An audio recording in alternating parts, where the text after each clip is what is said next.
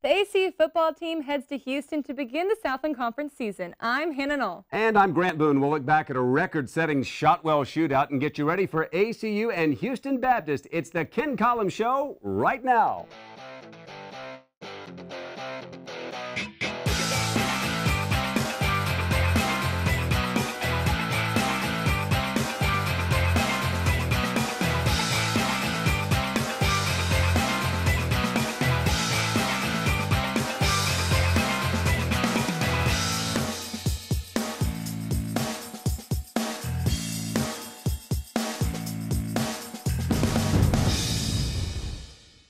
Welcome to week 3 of the Ken Collums Show from the JMC Network studios at Abilene Christian University. I'm Grant Boone alongside ACU junior journalism major Hannah Knoll and the head football coach at ACU, Ken Collums. Coach, after a couple of very competitive non-conference games, you begin the Southland season on the road tonight against the Houston Baptist Huskies. How much have these last 2 weeks prepared your team for what is going to be a 9-game gauntlet beginning tonight? Yeah, it's 9 straight conference games, and you know we needed 2 tough games to get us going. You got them. That's exactly right, and you know we've got so many new guys that we're figuring out different spots, little nuances, how they fit in the offense and the defense. So as you can tell, I think we were competitive in game 1, and we played a fairly good game against Northern Colorado, and we just got to keep improving. We got a long way to go.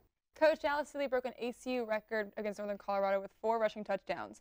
In the past, you've primarily had a passing offense for the most part. Is it nice to have a little variety out there?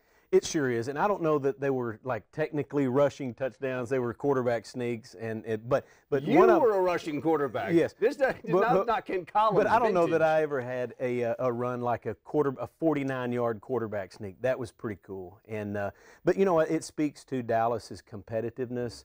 And his talent level. He is learning how to play the position, but you could tell last Saturday night he's a fierce competitor. And it earned him that performance, Southland Conference Offensive Player of the Week honors. When we come back, we'll have highlights and the coach's analysis of a wild win at Shotwell Stadium last Saturday night. Stay with us. It's the Ken Collums Show. With ACU playing its final season at Shotwell Stadium, we're looking back each week on the Ken Collums Show at a memorable moment from the home of the Wildcats. Today's final shot takes us back to 1976 and a performance that only a mudder could love. On the sloppy Shotwell surface, real grass back then, remember. Jim Reese threw for 564 yards in a win over Angelo State. That remains the all-time ACU record for passing yards in a single game. Well, last Saturday night at Shotwell, Dallas Seeley set another ACU quarterback record with his feet. With the highlights from the ACU and Northern Colorado game, here's Jonathan Rates.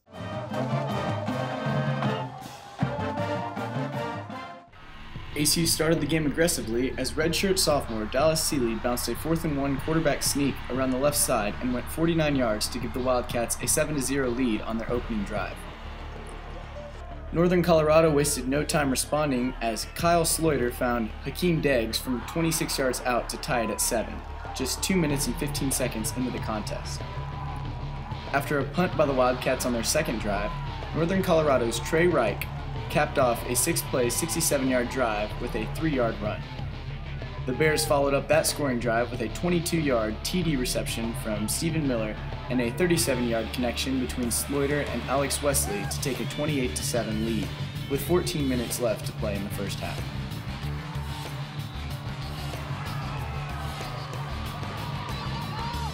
On the Wildcats' ensuing possession, Seeley responded in a big way as he went 2 for 2 for 61 yards and a touchdown, as he found JUCO transfer DJ Fuller in the corner of the end zone to put the score at 28-14. After allowing 28 points in the first 16 minutes of the game, the ACU defense hunkered down and forced consecutive punts. Seeley coupled that with 2 more touchdowns on the ground, and the Wildcats tied the game at 28-28 with 1 minute and 27 seconds left in the first half.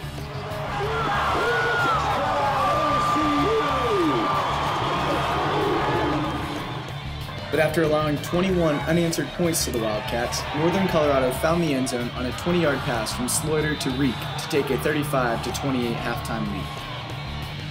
The Bears continued to move the ball efficiently in the second half, and on their opening drive, Sloiter scrambled around the right side for a 22-yard touchdown, giving Northern Colorado a 42-28 lead.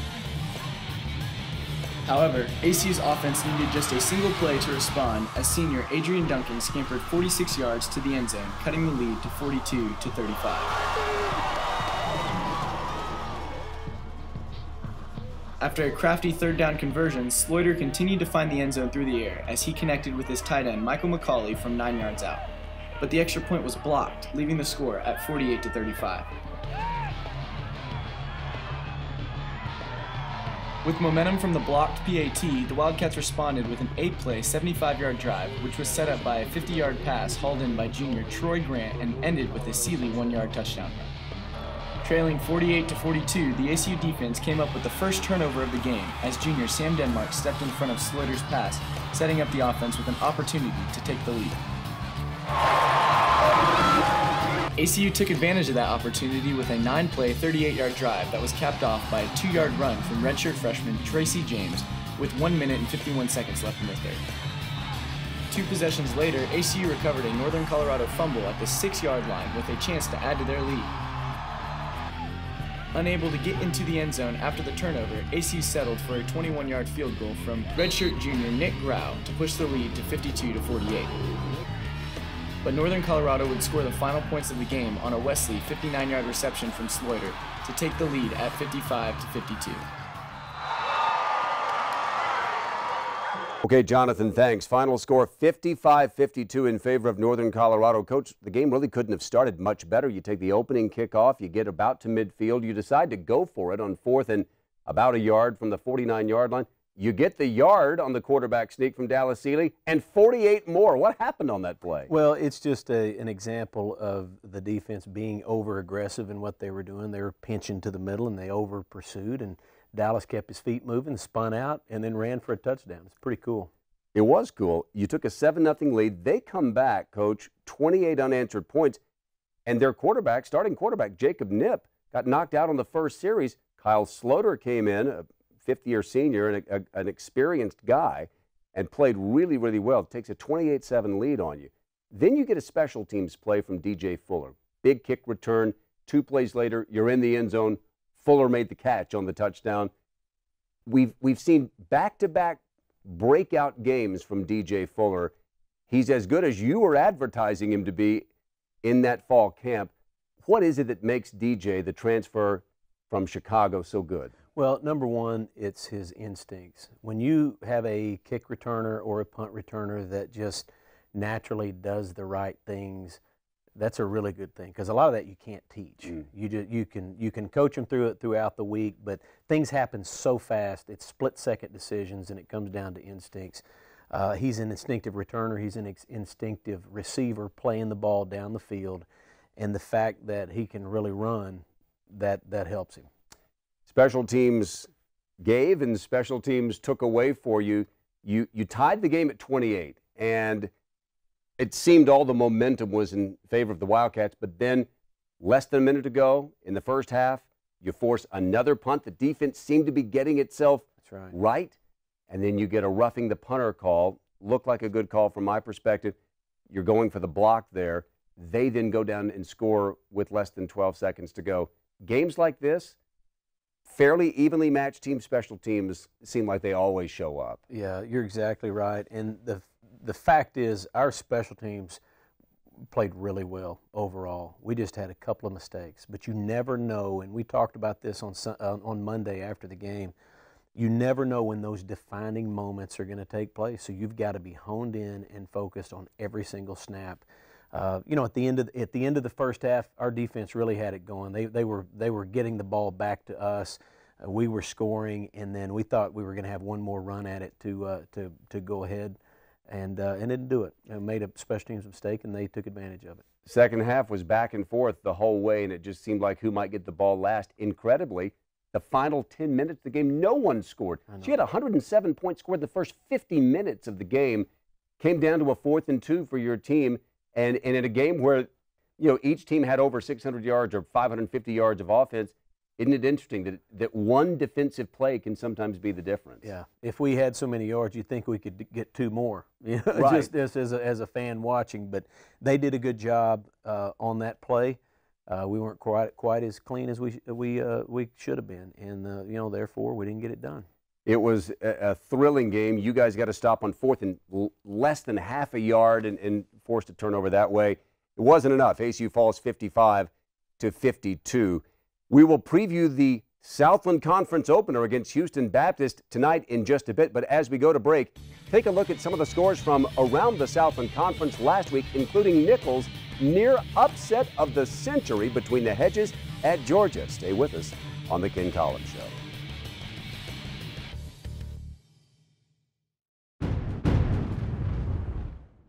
Football isn't the only team at ACU starting conference play this weekend. Here's Max Preston with a look at more ACU sports. Thanks, Hannah. Soccer had another 2-game weekend, facing Oklahoma State Friday, losing 2-0, and SMU on Sunday, losing that game 6-1.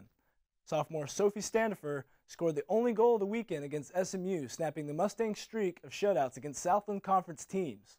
Senior goalie Sydney Newton had 12 saves over the weekend, putting her season total at 27. The women will now head into conference with their first match coming against Texas A&M Corpus Christi on Saturday. Volleyball was in action again this weekend at the Texas Tech tournament, where they were swept in 3 matches, all resulting in 3-0 set scores. Sophomore J.C. Smith had 20 kills over the 3 matches, while freshman Amanda Chapa tallied 34 digs. The team will travel all the way to Boca Raton, Florida this weekend for the final pre-conference tournament of the season. The tennis teams will divide and try to conquer this weekend as they begin their fall season. Half of the men and women's tennis teams will participate in the Midland Racquet Club Invitational, facing such schools as Texas Tech, Texas A&M, and Rice. The women will be led by senior Aaron Walker and junior Whitney Williams. The other half of the women's team will go to the Greater Cincinnati Invitational in Ohio, and the rest of the men will go to Las Cruces for the New Mexico State Invitational. 2015 freshman standout Josh Sheehy will get to play alongside his brother Jonathan, who was a 4-star recruit who signed with ACU last year. That does it for this week's Sportscast. For JMC Network Sports, I'm Max Preston. Thanks, Max. It's common for college football teams to receive dozens of walk-ons every season, but it's rare that these players ever receive playing time. ACU senior running back Adrian Duncan came to the Wildcats as a walk-on in 2013 and has played in some big games. Coming in to score the winning touchdown against Troy and receiving his first collegiate start in 2014 against Incarnate Word, Adrian has definitely improved throughout the years. In the 2 games the Wildcats have played so far, he's already gained more rushing yards than he has in any previous season. In preparation for the game against HBU, Adrian shared a little more about his time at ACU and what helps keep him motivated. Yeah, so one of my most memorable moments was when we played Troy a couple years back. Herschel and DeAndre went down, and they called my name to go in and try to finish off the game. We were right there in there, and I got to score the winning touchdown. Had some great blocking up front, some great blocking from our fullbacks and tight ends. So that was awesome. That was a really awesome moment. Everybody was just in that moment with me. The locker room afterwards, it was crazy. It was just a really exciting moment for me. Not too many walk-ons get to say that they got to play their freshman year, their true freshman year. And it was just very honoring that they called me to be able to go in there and play running back and actually just help my team out as a freshman. It was really exciting. It was very nerve-wracking, but had great people around me that helped supported me and really encouraged me. Some of my biggest supporters was my parents. They've always been there for me. They've made it really easy coming to college and playing collegiate football, because even my freshman year when I was playing just at the end of games, you know, they were still there. And even when I didn't play, they still traveled. They traveled all the way to Troy, even though they didn't know I was going to play or not. And that's just awesome to have that, and they've always been that way. And it's just really encouraging to me, because I know that no matter what I do, they're always going to have my back, and no matter what troubles I'm going through, they're there supporting me. And sometimes when I get my head down, you know, every player has that moment. They're just right there encouraging me and just telling me to stay in it, keep doing what I do, and that really just helps me and allows me just to go back out there and keep performing. So versus Houston Baptist, we were really looking to have a strong running game to open up the passing and just different aspects. And we didn't have too strong of a running game versus Air Force, but we really opened it up this past week versus UNC, and the coaches, Coach Freeman and Coach Young, had a great game plan coming out of halftime, and it was hitting just like that. So we're really trying to adjust some things and make sure that we have a good running game versus Houston Baptist so we can air it out whenever we get those guys sucking in. Dallas really has some good feet, so that's another running back pretty much back there. And our defense is just going to fly around and hit people like they do. They're going to play fast and physical and just play really exciting. When we come back, we'll see what Coach Collums has planned to get down with the dogs. Stay with us right here on the Ken Collums Show. Welcome back to the Ken Collums Show. Take a look at this week's Southland Conference schedule. 10 of the 11 teams in the league are in action. All are playing a conference game. Central Arkansas and Incarnate Word currently tied for first at 1-0 in the Southland Conference standings. Well, tonight in Houston, it's cats and dogs as ACU and Houston Baptist University square off at Husky Stadium. ACU is 0-2 for the season. HBU is 1-1, coming off a 24-20 victory over Texas Southern last week. A touchdown in the final 4 minutes got it done for the Huskies. The Wildcats have had their way with HBU in the first 3 meetings, outscoring them 177-47. Coach, it's just their third official season as a football program, but you've told me you've seen some things on film and in the last couple of years when we played them that Coach Vic Shealy has done that have impressed you, haven't you? Sure. Like what we've done in the past against HBU, you can throw that out the window. They were competitive in the league last year. You could tell they made a big jump last year. They were playing some hotly contested games. As they beat Texas Southern last week, that was a great matchup, and they figured out how to win the game. So they're much improved. They've got some playmakers. They've got some running backs. They've got multiple running backs that can make plays. Some good-looking receivers that they throw the ball to, and some guys that can run and hit and cover on defense. And so we're going to have to go down and play a good game in order to win. Coach, offensively, the guys are really starting to come together, but that first and fourth quarter, there still isn't a whole lot of scoring going on. So what are your expectations going in? Like, what do you want to see the guys improve on to make sure you secure that lead earlier? Well, just to play with more consistency. You could see, our first drive ended with an unbelievable quarterback sneak, 49 yards, and then we would get a first down and then punt. And then every now and then we'd go 3 and out, but then we picked it up in the second quarter. So there are spurts there. And what was interesting about last game was they made big-time runs on us, and then we turned the table and made big-time runs on them. You can't do that and sustain and beat good teams. So we simply need to take a deep breath, focus on where we're supposed to be, the exact split, the exact depth of the route, the exact step of each lineman. And if we do that, you can create some consistency, and that's all we need. I think we've got enough talent to compete in this league, but you can't be so up and down. Success and failure within a drive often can come down to just a half a yard one way or the other. That's exactly right. It's 11 on 11, and there's so many things that can happen within each play. If 10 of the 11 do right, you might get away with it, but sometimes you don't, and some of that showed up.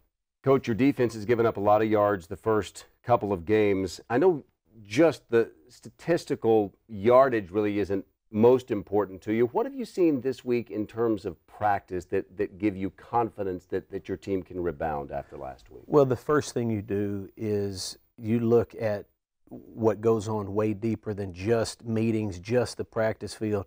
You look at the weight room, and that's where champions get it done. And Coach Burke and his staff grind those guys, and they respond. If you've got a team coming off a loss or a win who goes to the weight room and takes their foot off the gas, you got a problem on your hands. That's the beginning of something really big. But we don't. We've dropped 2 games. We've struggled on defense at times with consistency, and on offense also. But our guys have responded in the weight room, and they're responding on the practice field. So I think we're in a good spot to go down there and have a good game. Like Grant mentioned, you're 3-0 against HBU. Do you think any of your guys are going in a little overconfident this week? I would certainly hope not. Going in 0-2. It is human nature, though, isn't it? A little bit? It is. I don't anticipate that, and shame on us if we even think about being overconfident at this point, because those guys beat a Texas Southern team, and that was and they had to play well to do it. It came down to the wire.